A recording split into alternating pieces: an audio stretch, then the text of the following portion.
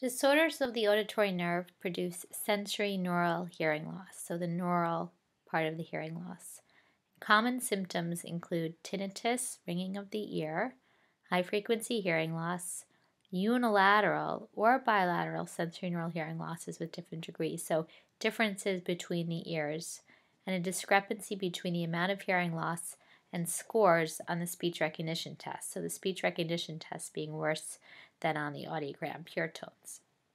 Lesions of the eighth auditory nerve could recur as a result of disease, irritation, or pressure on the nerve trunk, and etiologies include tumors, meningitis, a hemorrhage, and trauma. Most tumors on the auditory nerve are benign. They can vary in size. They usually arise from sheaths that cover the vestibular branch of the eighth auditory nerve or peripheral cells of the auditory nerve, and they're called acoustic neuromas.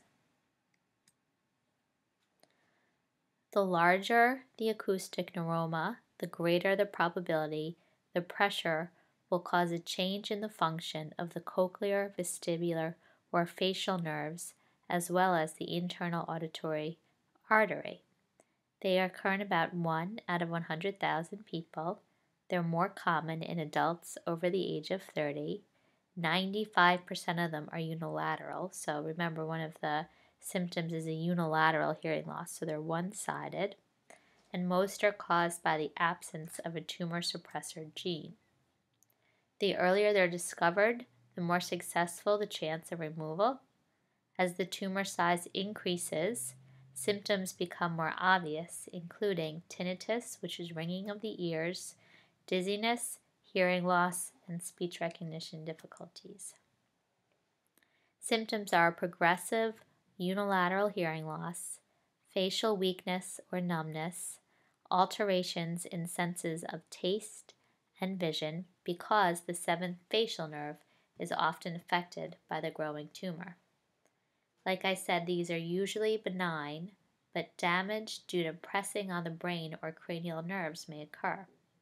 The decision to operate on these acoustic neuromas depends on a number of factors, including the age of the individual, the age of onset of the tumor, the size and the precise location, the patient's preference, and whether or not the patient has any symptoms.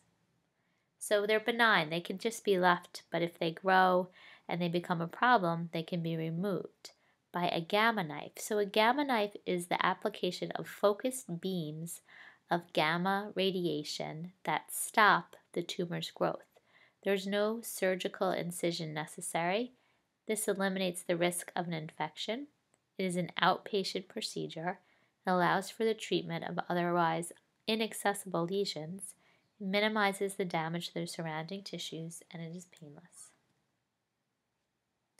Acoustic neuromas can be associated with gradual, progressive, that means it gets worse, the hearing loss, but pressure on the internal auditory artery may result in an interference with the blood supply to the cochlea and create a sudden hearing loss, a progressive loss as a result of anoxia or blocking oxygen to the cochlea. So that's something that needs to be considered with acoustic neuromas. Other nerves may also be affected by the tumor, including nerve 5. You could have pain and numbness to the face. Nerve 6, which create double vision. Nerve 7, alterations in taste, facial weakness, or a loss of both ipsilateral and contralateral acoustic reflexes. The acoustic neuroma cannot be diagnosed solely on the basis of an audiogram. A battery of tests are necessary, including acoustic reflexes, ABR latencies, where one wave is delayed compared to the other waves. You'd see an abnormality in the ABR on one side, but not on the other. Remember, this is a unilateral hearing loss. OAEs, the person could have normal OAEs, normal cochlear function, and abnormal ABRs. There's also vestibular testing.